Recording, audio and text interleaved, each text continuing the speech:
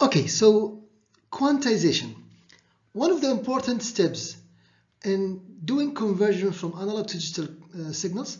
Recall we go through sampling and then quantization. I guess we are done with sampling and now it's time to talk about quantization. So in the process of the analog to digital conversion, we are focusing on quantization.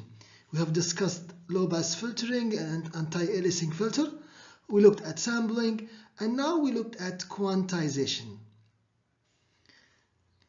Alright, so we would like to go over the following: introduction, quantization noise power, generation of PCM signals, combining or the so-called non-uniform quantization. We'll look at the mu law, the A law, and the impact on the signal to noise ratio. So basically, we want to know what's quantization, and we'd like to see what is uniform and non-uniform quantization. Now, the following diagram is just to illustrate that quantization operates on the y-axis. It's quantizing the levels of the signals. So, to define quantization, an analog sample with amplitude that may take values in a specific range is converted to a digital sample with amplitude that's pre-specified, predefined to a certain quantized values. Let's say that this is our signal. The signal is shown here for illustration. This shows the samples, the sampling time. So we have TS, at 2TS we have another sample, 3TS, 4TS, and so on. On the y-axis, we have the quantization levels. You can see here that in this quantizer, we assume that the P possible values to be quantized is minus NP, and the maximum is NP. There are a couple of variables we need to understand. So the solid circles here are the quantized input samples X. Okay? Now we are dividing the y-axis into 4 levels here. This is one level, another level, third, fourth, and the total we have 8 levels. So the number of levels here in this example, 8 levels. L equal to 8. L is the number of levels. We are quantizing every sample to its center point. For example, anything that's in between here will be with the corresponding quantized value will be the center value. We're showing these center values with dotted lines. For example, this sample is between this range. So we are quantizing the solid circle into the hollow circle, the mid value. This one is being quantized, so this one is going to be quantized to this value. Similarly, here we're going down to the center value. Here it's going up, going down, and so on. So how many bits do we need to represent this example quantizer? Since we have 8 levels, then the number of bits n equals to 2 raised to the power n. 2 raised to the power n should be L. So 8 equal to 2 raised to the power n, which means n in this example should equal to 3, the number of bits in this quantizer. So we have defined NP, L is the number of levels, and then also the spacing between the quantization levels is known as delta nu, or delta V if you want to make it simple. This is the Greek letter, delta nu, or we're just going to say, to make things simple, delta V. Okay? So the first relation we need to define is, what is the spacing between these levels? What is delta nu equal to? We need to talk the total range, which is 2 MB, divided by the number of possible levels, which is 8 in our example. We have 8 different levels. So tell me what's MP, multiply by 2 because we have positive and negative, and then divide by the number of levels, L. Okay, now in the following diagram, we are showing the relation, the input-output characteristics of the quantizer. So in this axis we have the input, this axis we have Y. We have the output quantized. So we have 2 signals. The input to the quantizer, we may call it X, all right? And the output for the quantizer is called X sub Q. So if you allow me just to state this down, we have x going to a quantizer. The output would be x sub q. So how do we define the error? How do we quantify the error? The error is quantified here to be the difference between x, the true original signal, minus xq. If the relation between them was a straight line, it means every value at the input will be mapped to the output as is. And in that case, we have infinite bit quantizer or perfect quantization. There is no error introduced. However, in real life quantizers, we have certain number of outputs. So, like if you look at the example here, represent our previous quantizer, it says anything that's beyond NP will be just saturated, will use the highest level. Anything below the minimum will be just saturated, will use the minimum possible values in the quantizer. Anything between 0 and delta V will be mapped to the middle value, delta V over 2. Between delta V and 2 delta V will be mapped to 3 delta V over 2, and so on. So we are mapping to the middle value. So using this diagram, we can show what is the output given the input. So if somebody says the output is 3 volt, for example, I will just look at 3 volt, whatever that is 3 volt, and then find what the output is. 3.7, okay, whatever value. This helps us to find out what's the quantized value. You know, the 3.7 or even 3.8 will be mapped to the same value because of the quantization. So this diagram is called the input-output characteristics of the quantizer. If you want to sketch or show the error, the difference, if you subtract these two signals and sketch, you'll find out that this diagram shows the relation. This figure shows the relation between the input and the output. And of course, whenever we pass by the 0, it means that there is no error, which means we are at the exact quantization level. Of course, once you exceed the maximum, the error will grow up dramatically. This range is 2 MP, and beyond that, the error is expected to grow up. So make sure that you understand how these sketches drawn and what they mean. You can pause and think about them for a while. Now, let's try to study the quantization noise power. Little bit of math to understand how things are working. We'll assume that our signal is now restricted between minus NP and B, so there is does not exceed. We don't go to the large error region. We do not exceed the maximum. And then we are going to define our quantization error Q to be assumed to be random and uniformly distributed, which means between two different levels, okay, between this level, between one level and another, let's say between this level and this level, it can take any value in between in a uniform way. So it's not concentrated in a certain region, it's uniform between any value and the other. Okay, so we're saying that it's uniform between minus delta V over 2 and plus delta V over 2. So if this is the center value, okay, this is delta V over 2 and this is delta V over 2. Now this shows you that the maximum possible error is not delta V, the maximum possible error is delta V over 2, because we can go above or below. So how do we sketch this? How we write this mathematically? If you have some little bit of background on statistics or probability, you'll find out that we can sketch this PDF as a uniform, which means it's constant value between minus delta V over 2 to plus delta V over 2. And we want the area to be 1. So the width here is the, V. The height should be, or delta V rather. The height should be 1 over delta V to keep the probability, total probability equal to 1, to keep the area equal to 1. If you don't have a background on probability, then you might just forget about this part. You can assume that what we're saying is true. The height must be 1 over delta V, so that the width, it's a uniform constant. The width is delta V, so the height must be 1 over delta V, so the multiplication, the area must equal to 1. Okay, so this is called uniform, and it's fair assumption because we don't know much about our signal. If you want to find the power of a probabilistic signal, what you do, you square the signal and you multiply by its probability PDF. So this is Q squared because we are not looking for the amount of error, but rather we are looking for the power of the error. So power is related to the square of the magnitude. And we're scaling by the probability. Again, if you don't have the right background on statistics or probability, you can assume that this is given. We just use the final result.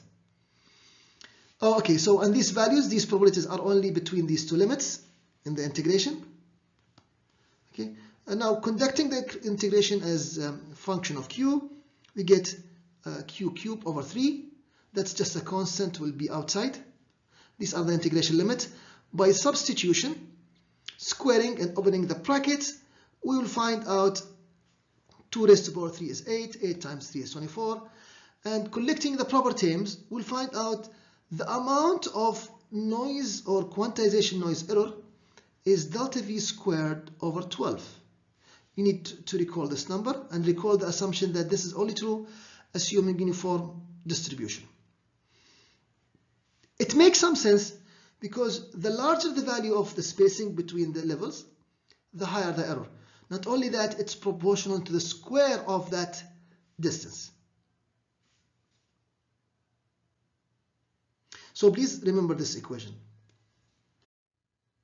Now, to continue forming the quantization noise power in different ways, so recall that delta V is 2mp over L. This is the first equation I want you to recall. Again, it's logical.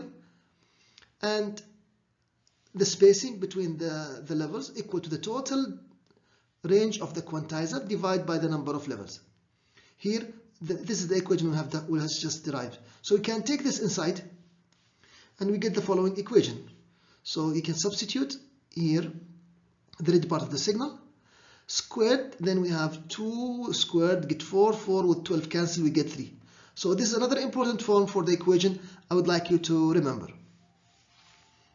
Okay, now the signal to noise ratio is the ratio, this is the noise power, but sometimes we want to write it in a way that's signal to noise.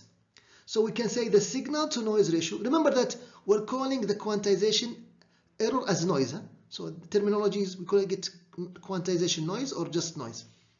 If you want to write the signal to noise ratio of the power of the input signal at the output of the quantizer, okay, to the output of the quantizer, you can get the following expression.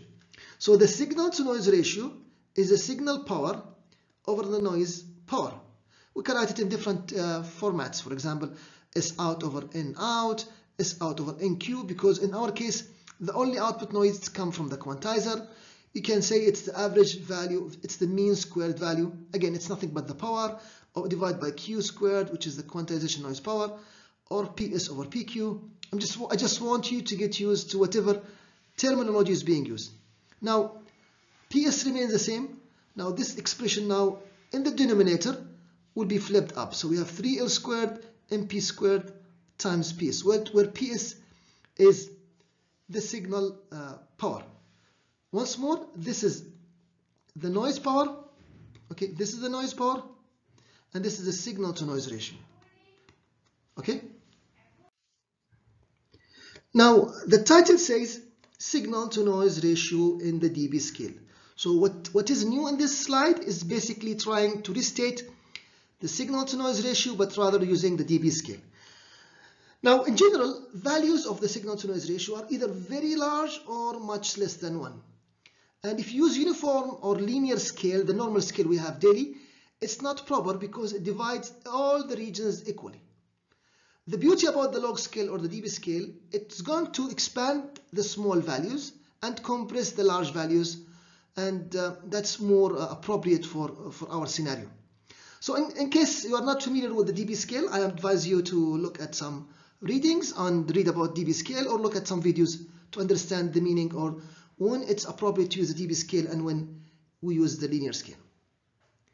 If you recall, for the case of the quantizer, the number of quantization levels is usually or always in the design be the number of power of 2, because we're using bits at the end. So usually L equal to 2 raised to power n. The dB, the scale, the signal to noise ratio in the linear scale, I added this subscript just to distinguish. We have derived this equation 3L squared over NP squared times PS, signal to noise ratio. If you want to take the dB for a power value, you take 10 log 10, not 20. For the power case, we take 10 log 10. For amplitude, voltage, and current, you can have 20 log. Here in the case of power, we take 10 log of base 10 of this value to take the dB scale. So we have signal to noise ratio in dB, signal to noise ratio in linear, signal to noise ratio in dB. It's 10 log base 10 of the original value of the linear value. Now we know the beauty about multiplication in the log scale can be separated. Okay, the red color here, L squared, is nothing but 2 raised to power 2n using this formula. And now we have separated the multiplication into 2 log expressions. For a reason you're going to see why in a second. And now, of course, simplifying this, we can call this alpha. And if you take the power in front, this is going to be 20n log 2 to base 10. And if you substitute in your calculator, this is a constant number multiplied by 20, you get almost 6. This expression, you can call it alpha. It's not function of n. It does not depend on the number of quantization level. It depends on the original signal, okay, and the range of the quantizer. But this term is function of n, and it's approximately 6n, which means adding one more bit results in 6 dB improvement. What's 6 dB? It means 4 times. 3 dB in power means doubling, and 6 dB means 4 times. So using 4-bit quantizer rather than 3-bit quantizer improve the signal to noise ratio 4 times, or 6 dB. We can say it in dB or we can say it in linear scale. So the signal to noise ratio is a constant plus 6 times n. Increasing n has a dramatic impact on the signal to noise ratio. But of course, the cost is we have longer PCM, we have longer bits, more number of bits to represent every sample. Okay, now what's the effect of the number of bits? This is a summary of what we said. The signal to noise ratio of the quantizer in dB increases linearly by 6 dB as we increase the number of bits of the quantizer by 1 bit. For every 1 bit there is 6 dB, and this is coming from the equation that we have just derived. The cost of increasing the signal to noise ratio is the more bits are generated. Of course, rather than using 3 bits per sample, we have 4 bits, of course, and therefore we need a higher data rate or higher bandwidth. And if you are using the same bandwidth or rate, you need longer time. You have to pay the cost one way or another, either in the rate, bandwidth, or the delay. So the PCM will require more bits, and hence the cost will increase. Here is one exercise for you, guys. Please write your answers down in the note of the video.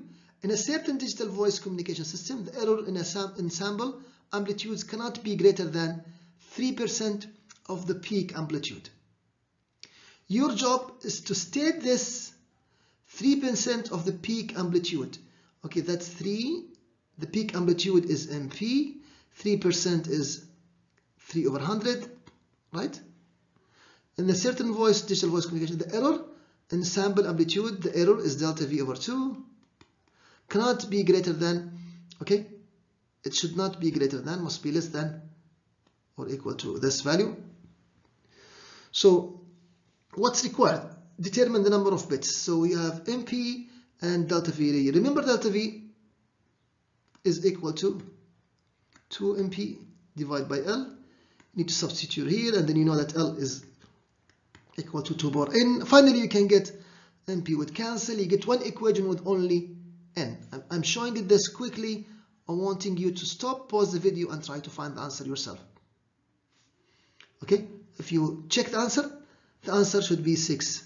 Okay, of course, number of bits has to be digitized, has to be, if you get a number that's above 5, then you go to the next level, which is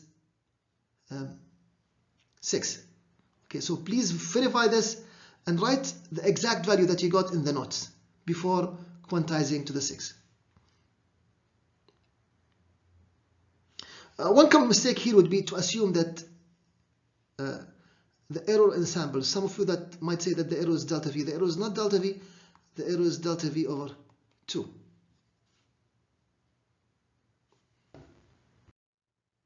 Okay, now let's talk about the generation of the PCM. I want to show you what happened after we quantize. Each of the levels of the quantizer is assigned number of bits. In our example, we just used 8 bits, but for example, we can have 0, 0, 0, 0, 0, 1, up to 1, 1, 1, depending on the number of quantization level. One way to do it is 1 bit at a time. We can generate what we call a digit at a time. So the first digit will be generated. Are we up or down? So are we in the lower half or the higher half? If we are here, we get 0. If we are here, we get 1. The first bit is generated. Now we can divide this into 2 parts. Are we in upper part or the lower part? The second bit will be 0 or 1, and so on to generate the bit. So a digit at a time encoder makes in sequential comparison to generate in bits code word. The sample is compared with the different levels. In the beginning, we compare with the middle. If we are here, we get 1. If we are here, we get 0. Now, if we are here, we compare again. Are we in this level or this level? And then are we here or here, and so on. So it's called 1 digit at a time. So basically, we start with sampling, quantization, and then every sample will be generated. So this sample is 0001, for example. I generate these bits. And then this sample, and then this sample. I take the corresponding code, and we get the PCM signal. Okay, now, example of PCM signals. A color scanner is scanning a picture of 11-inch and width of 8.5 inches letter size paper. The resolution of the scanner is 600 dots per inch. That's TPI. That's dividing 1 inch. Okay, inch is 2.3 or so centimeters. We're dividing this into 600 dots. This is widely used in the printers, the TPI, dot per inch. So in our case, in each dimension, and the picture will be quantized using 256 level per each color. Find the time it would require to transmit this picture using a modem of speed of the following speed. Okay, if you know the speed, we need to know how many bits, because this is bits per second. I need to know how many bits, and then I will tell you how many seconds are there. So let's start with the picture. A colored scanner is scanning a picture of this dimension. So the picture has dimension 11 by 8.5. This is the letter American size paper, 8.5 times 11. So how do you find the area? You multiply these numbers, you get the inch squared. Okay. Now the resolution of the scanner is 600 per dot in each dimension. So 11 times 8.5, then you multiply by 600 times 600, because we are sampling in X and Y. Now recall that we'll get pixels. Huh? Okay, so in fact, we need to multiply by 3 because we're using colored scanner. So we have every page is in fact 3 pages, RGB, red, green, blue. Now we need to know how many pixels are there. We found the number of pixels. This is going to be 11 times 8.5 times 3 for the number of colors. Now how many bits per pixel? In every pixel, how many bits do we use, whether it's red, green, or blue? It says we have 256. This is L for the quantizer, 256, which is equal to 2 raised to power, how much? Raised to power 8. So we need 8 bits per pixel. Okay, that will give you the total number. Okay, I'll leave this for you to read. Okay, it just you can pause this and read. Now it says 11 times 8.5, 11 times 8.5 times 600 dots per inch per height times 600 dots per inch per width. So these would cancel out, times 3 colors, and then times 8 bits per color. You get this huge number of bits. How do you find the speed? Okay, we have bits here, we have bits per second. If you divide this, you get, this is the total number, this is the speed, divide, you get the number of seconds, 14,426. This is of course huge time. This is like 4 hours. Do you want to scan and send your page in 1 hour?